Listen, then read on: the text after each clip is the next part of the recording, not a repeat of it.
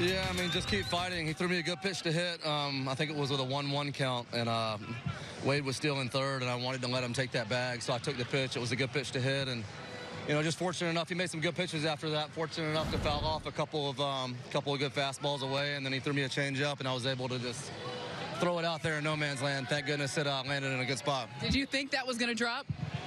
I didn't know. I knew they had the infield in. Obviously, they get a good outfield defensively. I was scared those guys might come in and get it, but those guys on the bases did a good job of reading it, and just a great win for us. You mentioned Wade. How much of a game changer is his speed on the base paths, able to take third there? Yeah, big time. I mean, we've always known about his speed and what he can do on the bases, and we've seen that this year. He's stolen quite a few big bases for us, but he's a game changer on defense too. He can play in a lot of positions. He can play in the outfield, and offensively, he's really done a good job when he's had opportunities. He's done a great job with the bat, so we're fortunate to have him, and he's the kind of guy that helps you win games here down the stretch. Nestor Cortez, for the most part, had his way with that Orioles lineup. Just what impressed you the most about what he was able to do tonight?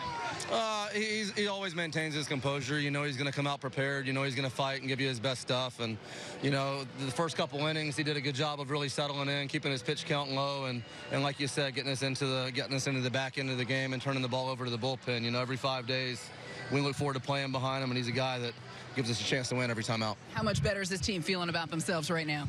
Well, I mean, obviously, it was a close game, and it almost got away from us. But at this time of year, it doesn't matter how you win. All that matters is that you get it done. And obviously, go in and feel good about it and celebrate it and come back out tomorrow and try and do it all over again. Brett, thanks for the time. Thank you. Send it back to you.